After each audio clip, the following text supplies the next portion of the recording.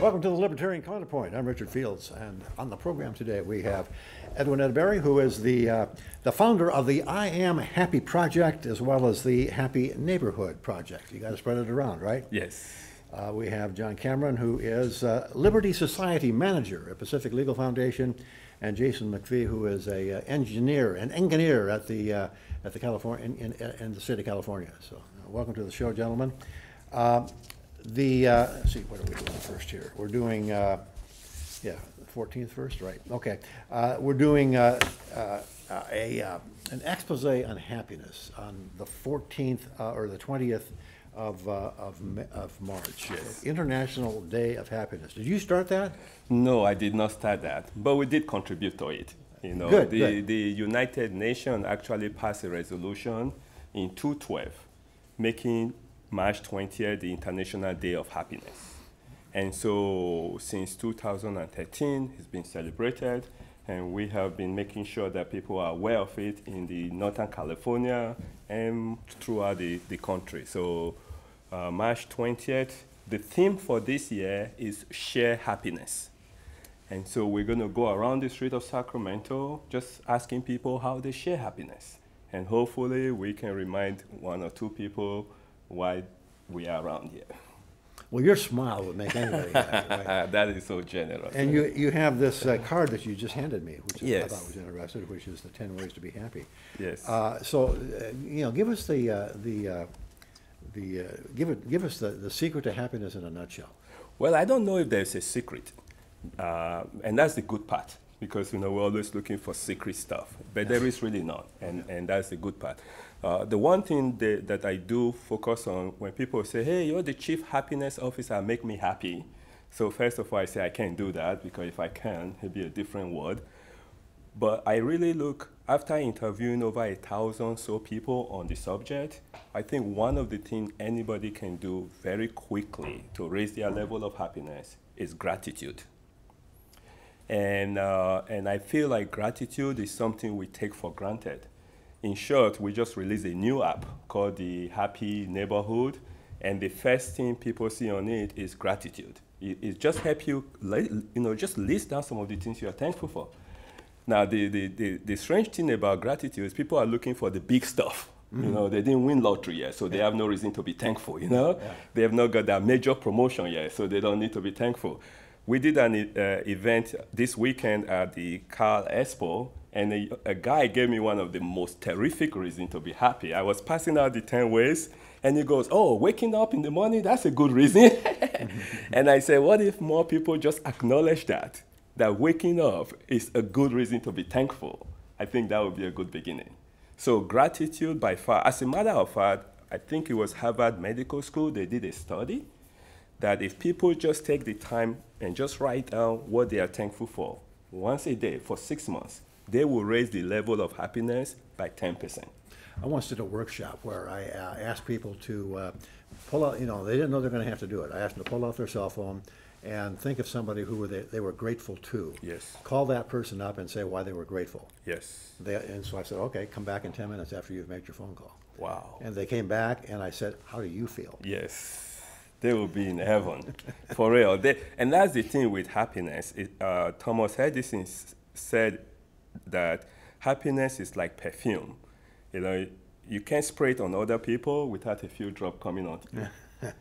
So they thought calling that person would be wonderful, but it does more magic on them. And so if you were to say, give people, other than gratitude, and I agree, gratitude is probably number one. Yeah. What are 2 and 3? I think the number 2 would be service to others. Okay. Yeah, we are caught into our day-to-day routine. We are so busy.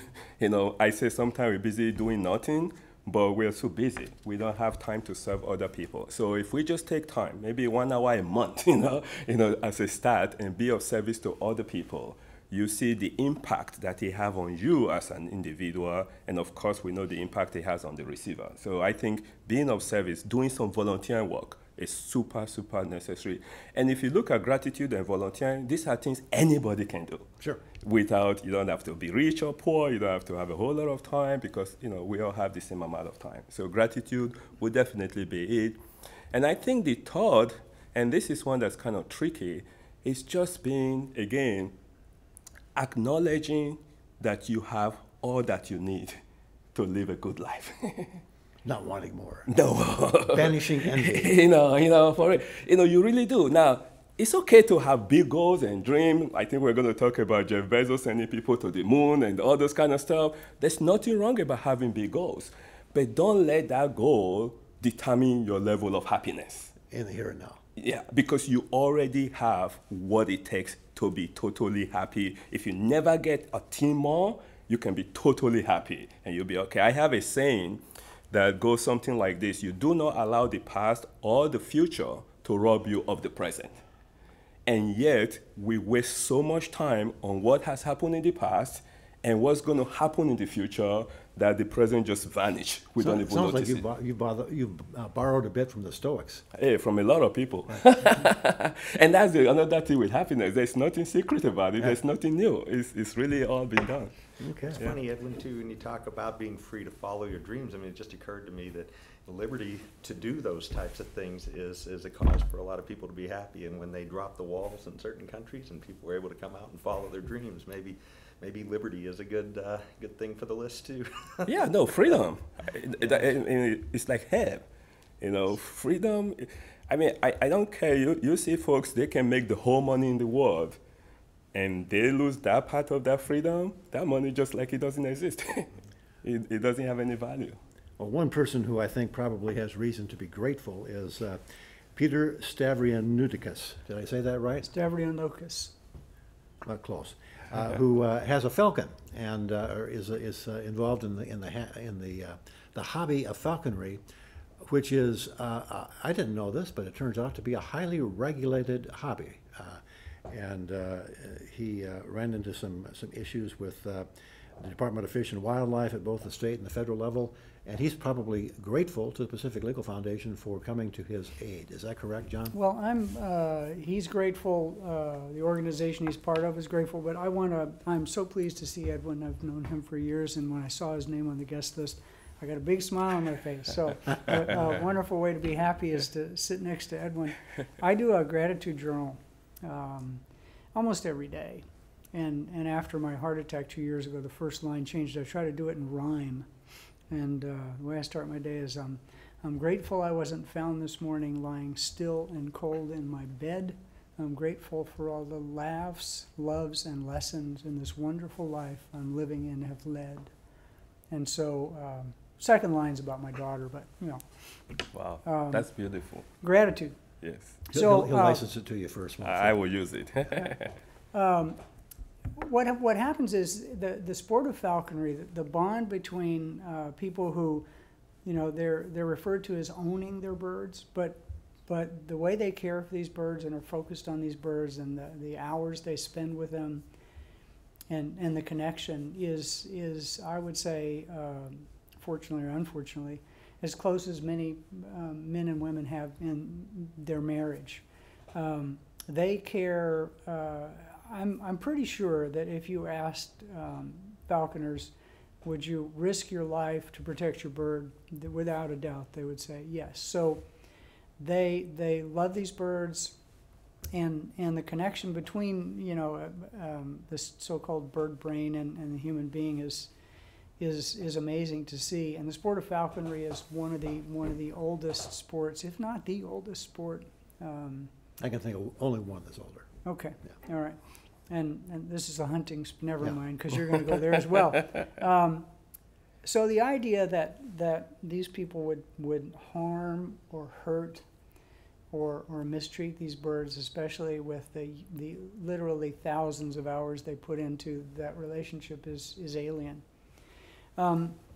If I were to ask you what crime you'd committed if armed agents showed up in flak vests and tactical gear and knocked on your door in the middle of the night and asked entry to your home, what would you think? Well, Gestapo. Okay. I mean, what crime do you think you'd be guilty of? It would be a serious crime. Serious crime. Yeah. Okay. Maybe you're maybe or a not so serious crime like having a couple of ounces. But yeah. So maybe you're a convicted felon and that's part of your parole. Well, the agreement the government has imposed upon, and I say agreement with some air quotes, which I hate.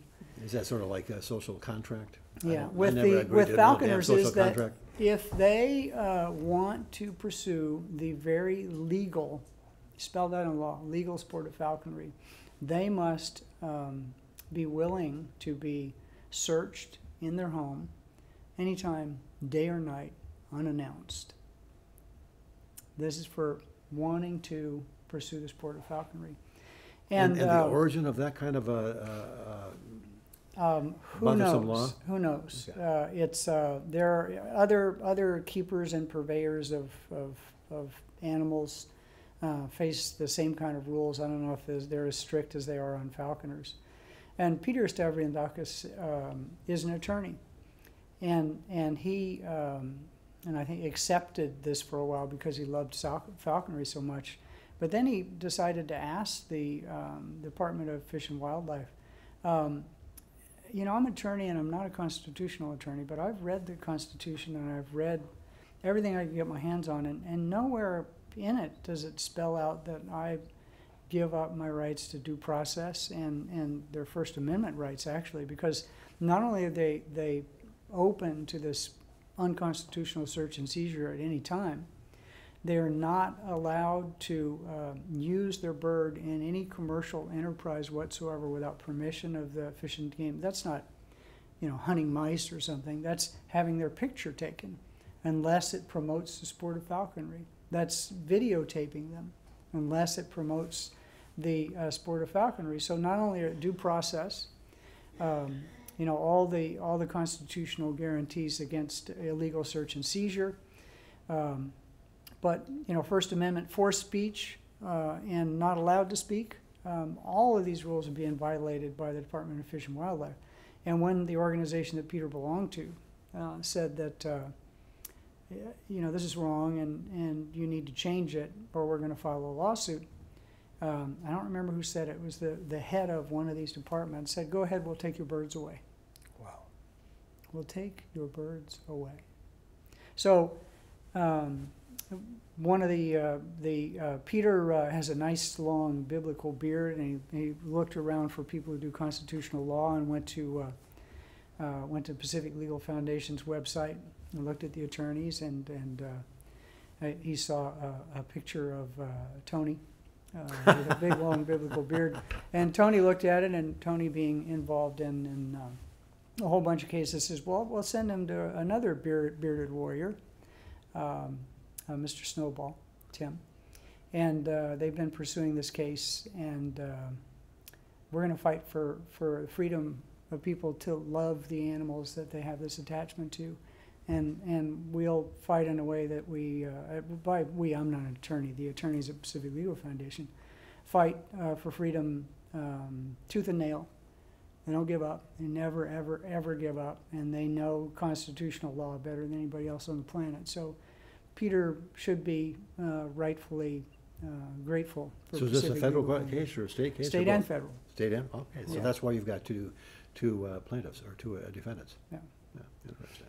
So, The yeah. part that I wasn't sure, because I tried to look into it, was the state or the federal motivation? What is their end game? Well, I don't understand this. If their aim is their kind of unstated aim or their stated aim, which is the safety and health and care of these birds, then the health and safety of birds involved in the sport of falconry is degrees of magnitude better than the 2,500 bald eagles that the wind farm in Altamont Pass kills or has killed in the last 30 years. And the people who have this wind farm, because they're on the favored side of government regulatory agencies, don't fall under any of the laws that normal people fall under. They get to self-report on how many birds are killed.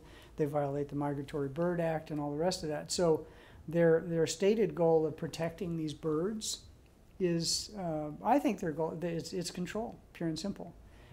It's full employment for thugs, pure and simple. Now, that's a personal opinion. We would never say that as a You wouldn't put that into your brief? Wouldn't put that into the brief. Wouldn't, and I, again, make sure you understand all the thousands of people that are watching the show right now, that's my personal opinion, because I can't figure out any other reason. If their real reason was to make sure that these birds were safe and well cared for, they would want more people to engage in the sport of falconry, not less, and that they would hold people who run these bird choppers or tax farms, well, I guess you can call them wind farms, but they're really tax farms, accountable for the deaths of literally hundreds of thousands of raptors around the world on a yearly basis. Well, the world is going to the birds, unfortunately, not to the falcons. And some people want to get off the world, including, well, maybe Jeff Bezos. He wants to put 1 trillion people in space, and he's got a company that could possibly do it, Blue Origin. John, do you think that he's got something going there that is a pipe dream, or something that will happen in the next few decades? Well, I think private industry will certainly be more efficient at it than government agencies. What Jeff Bezos wants to do, his motivation is a little bit different than you would think. He thinks that with a population of 1 trillion people in space, not necessarily on planets in space, but in space itself, that we wouldn't have one Mozart, we wouldn't have one Einstein, we'd have thousands. And so the number of geniuses out there that could lift humanity up to levels that we can't even imagine now would be increased. And it will only take one other Einstein, not 1,000, to really change the nature of understanding the universe. And the big barrier to being in space is something called the gravity well. It's enormously expensive, especially the way the government does it, to get a pound of cargo into orbit. Once you're in orbit, things are easy. Once you're in, let's say, on the moon, then you have access to raw materials, and you have almost unlimited power through the intense solar radiation that falls on it. Once you're on the moon, you could construct ships that could go to the asteroid belt and move asteroids and mine the minerals and materials in the safety of interplanetary or interstellar space. You could use nuclear power that people are so nervous about on this planet, even though it's the safest form of power by far when you look at human death of any power on the planet. And so once you fight through the gravity well, you can do all these things that he's talking about. But, you know, people that started like Facebook in a garage or in their home or in a dorm room, like Google, basically, the seeds were planted in a dorm room. There's no barrier to entry into that market. Jeff Bezos himself started his business in his garage. But to get into outer space is a multi-million-dollar proposition. So these geniuses that have been able to jumpstart businesses that have changed the world. I have an iPhone here with more computing power on it than Apollo 7 ever dreamed of, right in my pocket. But there's literally tens of millions or hundreds of millions barrier. You're an engineer. You know, gravity. There, you can't. I think maybe if our legislature wanted to pass a law, since you know they can pass any law, why don't they suspend the law of gravity for a while and make things easier for us all? So I think he's. I don't know about 1 trillion people, but you know, thousands, millions, tens of millions, certainly. You know, and then space doesn't become a cost; it becomes a profit. Now, the first thing that came to my mind, I'm like, if we manage to put 1 trillion people in this space and we trash it, like we trash the Earth, what's going to happen? Well, we already do have a lot of space junk out there floating around as it is, so it's one of Without those 1 trillion commons that people. we have to, yes, it's just from the satellites and other things that have been shot up there and are floating around that aren't working. So it's one of the things that our government currently worries about as it is out there.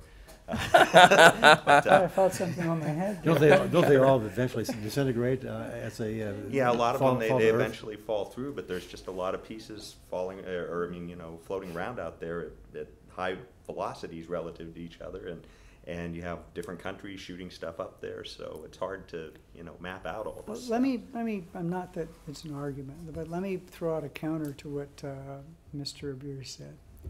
if you have access to unlimited power and unlimited raw materials other than, you know, oxygen, almost all space ventures aim for a closed cycle, like people who, you know, here try to recycle everything they can.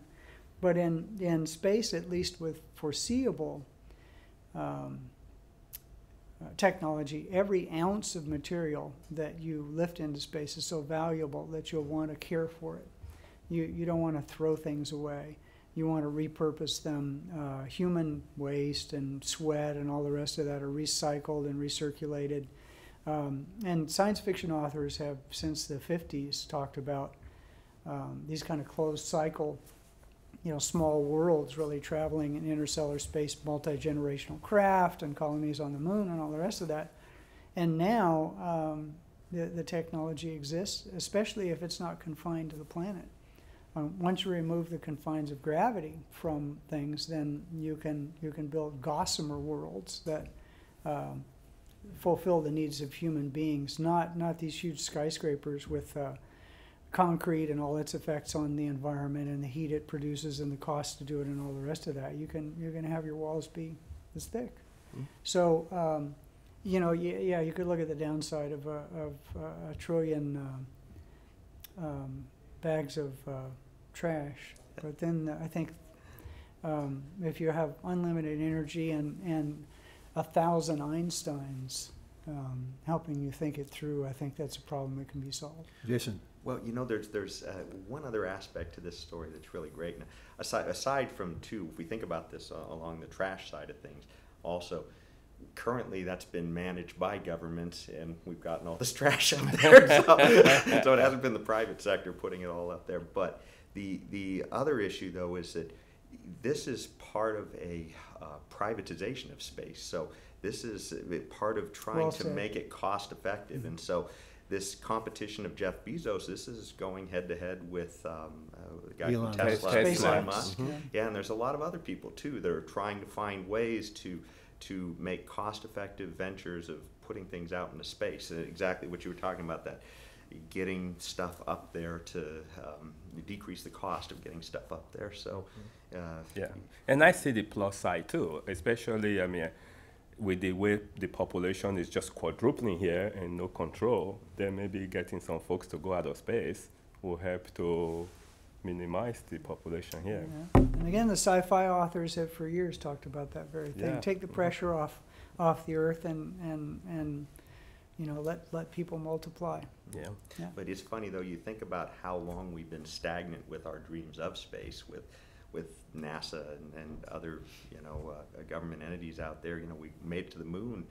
Was it 40, 60s. 50? Yeah, so Before over 50 years 1969. ago. Yeah. We're coming up on the 50-year anniversary of that, Wow. of our first moon landing. Yeah, right? so I mean, we've been sending satellites out, exploring other planets and rovers and such, but we've kind of stagnated with sending people up, and so you know, this effort of trying to privatize and bring the cost down, that's Well, if you think about it, it took a couple hundred years between when the Vikings and Columbus and the early explorers discovered North America, and when the Europeans finally decided to settle it en masse.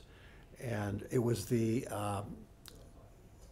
poverty, the relative poverty in Europe, that drove people to get the heck out of Dodge and find a new world more to their liking. And I suspect that a similar social dynamic will take place in the not too distant future, as far as people wanting to, you know, go to the next new world, which could be anywhere. You can create one. Yeah, don't have make to go your to own. one. Make your Yeah. own. Of course, Jeff Bezos is able to finance all of these dreams and hopes and so forth because he made a whole lot of money with Amazon.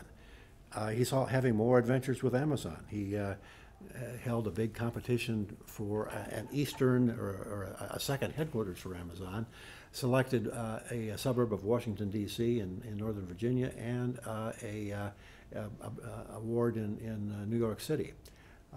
So far, the Virginia people have only done a mild pushback, but the people in New York raised such a stink that Amazon said, on second thought, I don't think we're going to put up with this stuff. And they said, no, we're not going to New York. Jason, any thoughts on that? Sure, and it doesn't sound like it was all the people of New York. It sounds like it was certain segments of the people of New York. There were apparently a lot of people who were pretty happy about them coming there, and then you know, they decided at some point that I guess it was mainly led by a push from Andrea Ocasio-Cortez and a few others, but trying to say that why are we giving them these tax cuts? I think it was $3 billion in tax cuts that was yeah, promised. it was tax credits for future Yeah. taxes owed. It was Yeah. it was a reduction in taxes. It was Sure. more or less. Sure, but you know, it's funny. I almost think about, you know, a broken watch being right twice a day, and you know, I can't help but analogize this to sports stadiums. You know, when a city puts up money and gives favors to allow a company to come there and, you know, a private company and run a sports team in a Can you city. say Kings? Yes, exactly. But it's the analogy is pretty strong here with Amazon as well. Yeah. Well, It's- the difference though is Yeah. you know, a sports team doesn't add any new economic value to a city. It That's just true. substitutes one form of entertainment for another. and these jobs are much better jobs. These than what jobs would have are been not coming. only are there better jobs, other than the five on the court, Sure. but they're also going to produce a win-win situation in the world of commerce. Yes and no. This is the one thing that worries me. It's probably a win for New York if they go there, but for the economy in general, when governments start distorting the entire market of promising, you know, more and more stuff to bring a company to one place or another, more and more incentives to get one company a favor over another company, it certainly has to hurt the economy overall. It certainly has to be less efficient. Well, than a company. yeah, I mean, the whole idea Little of, crony of cities, socialism going on of there. cities competing to bring in the crony capitalist competition to get people to locate in their city. It's problematical, and that's of course what Alexandria AOC focused on. But in this particular case, I think that New York made a pretty silly decision to back out at this point. Can I have something to say to that, but I'm sorry? I want to just add to that when we Very come quickly. back. Okay. Very quickly. I think the other side of it, other than the credit, is what is it going to do to the community? That's the whole NIMBY thing. I mean, for real, Yeah, it the whole totally. the whole NIMBY thing. You is know, a when you big look deal. at where they were going to locate it in New York, and I think it has the largest project Good point, in the whole Edwin. country. We're out of time. Thank you very much for being on the show. We'll see you again next week, same time, same place, Libertarian Counterpoint. Thank you.